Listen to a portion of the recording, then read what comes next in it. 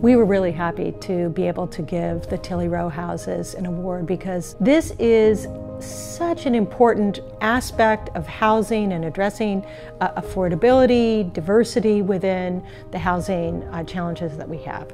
A series of row houses that have a very welcoming and thoughtful front facade. It is a great example of the missing middle, the fact that this is something that we hope developers can see as an important part of the urban fabric. The row house as a typology is very important in scale as well as just multifamily housing.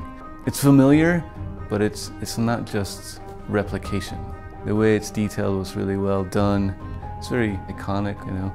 What they've done is they've made each one of those houses kind of an essential object, if you will. And then the back, where vehicular traffic, I think, is best, in an alley with access to the garages in the rear. It's a perfect typology, and I thought it was just beautifully done.